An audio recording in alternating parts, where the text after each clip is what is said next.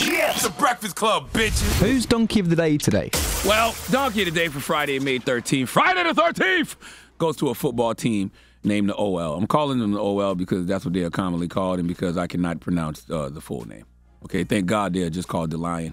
Okay, no Lucius. Let me attempt to pronounce it. Olympic Lions. Whatever. Olympic Lions, that's it? No, that's not it, okay, actually. it doesn't sound hard. Yeah, that's not it. No, it's hard. It's a little harder than that, but I'm saying Lions. I'm still shortening it. It's a longer thing with Lions. Okay. Yeah, but Always short with you. Yeah, shut up.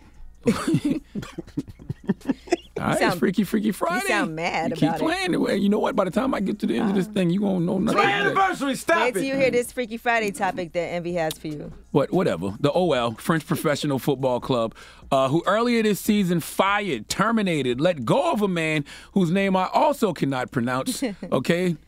Let me try it. Struggle. Girondins de Bordeaux Marcelo.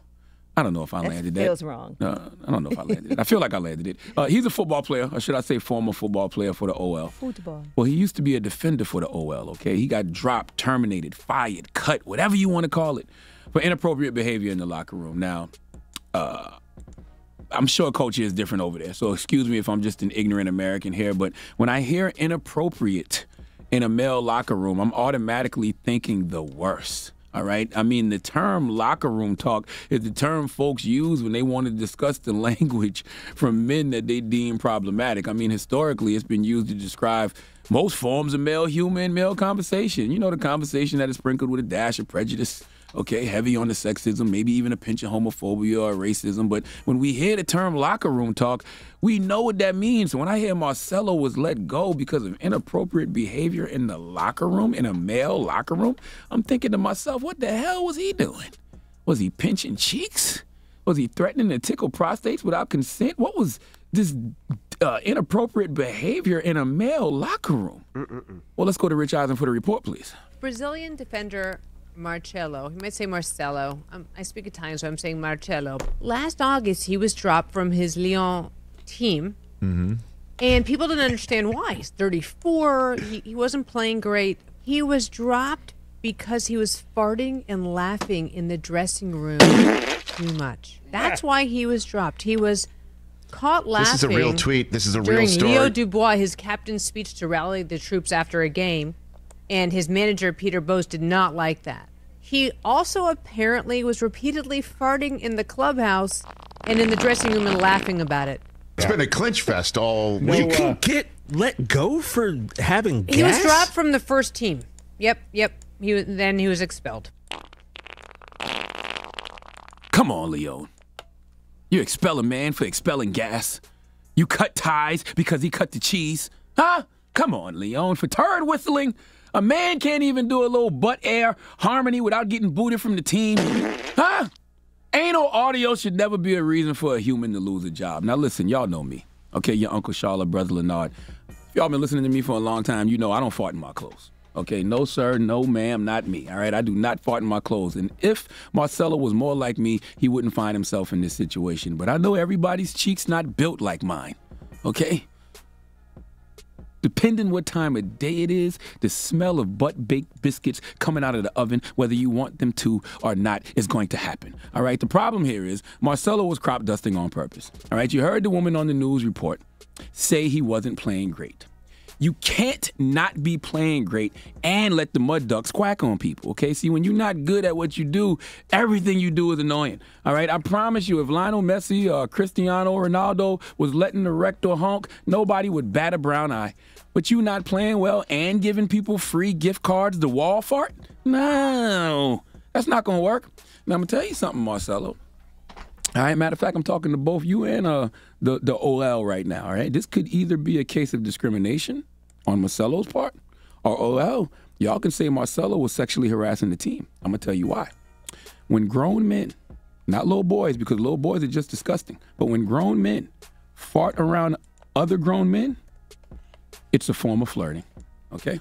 That is a chapter from the book of Charlamagne. Anytime a grown man is farting around another grown man, it's a form of flirting, simply because what other reason is there to let another man know what your ass smells like, okay? I'm going to tell you, when it's really flirting, because this happens to me all the time in this room, when a man announces he's been farting for no reason, I'm not going to say who the man is, but there's a man in this room who just likes to announce, I've been farting. And then you don't smell anything. You know what he's trying to tell you? He's letting you know, I'm ready. We can go right now, okay, if you want to. And when a man farts loudly around another man and it doesn't smell, he's really flirting and showing off because you hear it, but you don't smell it. So he, too, is letting you know he's ready. Why else would you be revealing the percussion of your butt cheeks around another man? What's that doctor's name, Eddie?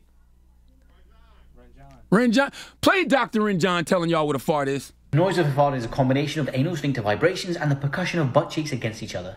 Why else would you be revealing the percussion of your butt cheeks against each other around another man? Huh? So, Marcelo, you can say they was discriminating against you because of your sexuality. ROL, you could say it was sexual harassment on the part of Marcelo. Does all of that sound ridiculous to you? Well, not as ridiculous as firing a man for farting in a male locker room. Please let Remy Ma give Olympique Lions the biggest hee-haw. Hee-haw, hee-haw. You stupid motherfucker. Are you dumb? Mm-hmm. See? What? Now, I want y'all to know what happened is the reason the room went silent. What? It's because your man over there. Who's man?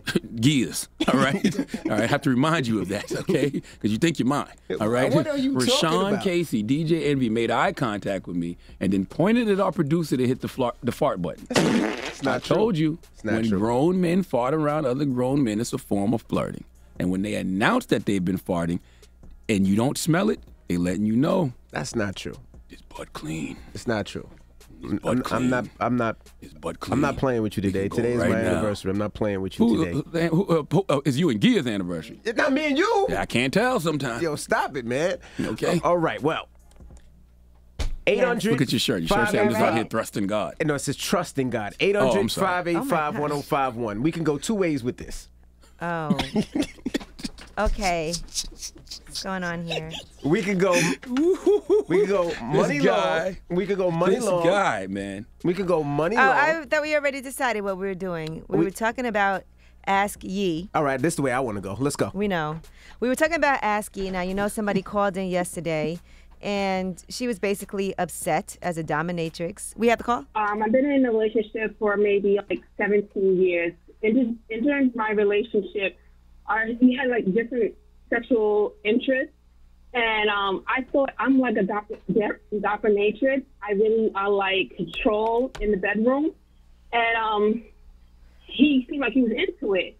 I like to turn them out, but I don't really like when they're into it. So I've been noticing more and more where they are, he is like toking his booty out, or cause it's like hanging. Mm-hmm. And I'm kind of not interested in it no more. First of all, you said the goal is to turn someone out. It worked. Now, have you ever Yeah, been it did. turned out? So that is the question. Maybe there was something that you didn't know you would like until you did it. All right. So And it's Friday, and you you know were what that against means. it? It's Freaky, Freaky, Freaky Friday! Now, yesterday, a dominatrix, she said she was married to a guy and she wanted to peg him. The guy didn't want to get pegged. But after a while of being pegged, he loved it. She didn't like that anymore. Have you ever been turned out in a I'm tapping relationship? out, man. 800. You said you got turned out? I'm tapping out. Oh, you tapped out? I'm Okay. tapping out. 800-585-1051. I really got to bring this Don't Play Have you Gay bill ever in. been turned out before in a relationship? That's what we're I asking. need you to notarize the Don't Play Gay bill for me. Okay? This is sick. This is crazy. 800-585-1051. I can't wait to hear Envy's story because No. off air he was talking about getting pegged. Don't do that. Miss Mika is out That's there That's right not what now. you said at That's first. not, Miss Mika. that's not true. We got to pull. I got to get Miss Mika from yesterday. You gonna start? right. You gonna start lying on me? Play Cardi B. What Cardi B say? Oh, you want to get dangerous in there? You want to get dangerous? 800. What you talking You about want is to get very dangerous? Okay, what you talking about right now is very, very dangerous. Let's talk about it. Okay. Have you ever been turned out? It's the Breakfast Club. Good morning.